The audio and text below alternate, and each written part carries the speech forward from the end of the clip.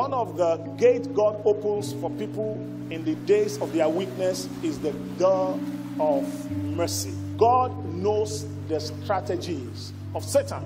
So he brings mercy to the table so that his good will be fulfilled in your life. The Satan of the Old Testament is the Satan of the New Testament. His mission is just one, not two: to kill and to steal human destiny, to destroy their purpose, to make sure they miss the best of God. Jesus said he came that you may have life and have it more abundantly. So the mission of Satan is not different.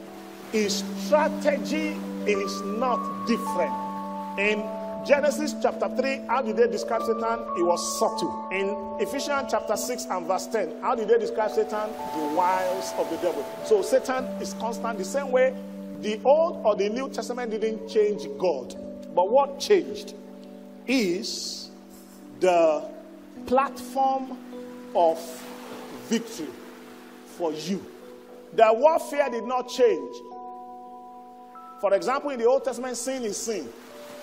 And for sin to be cleansed in the Old Testament, they need blood. In the New Testament, we need blood. But in the New Testament, we need the blood of Christ that doesn't just cleanse, but cleanses the conscience. So the battle is the same. The platform of victory is what changed. So Christ has come for us as the key of God's mercy, which means the covenant that grants access to promises. The promises did not change. The access is what changed. So that by the new and living way which Christ has consecrated through his blood, we now have access to the promises of God. Say amen. Amen.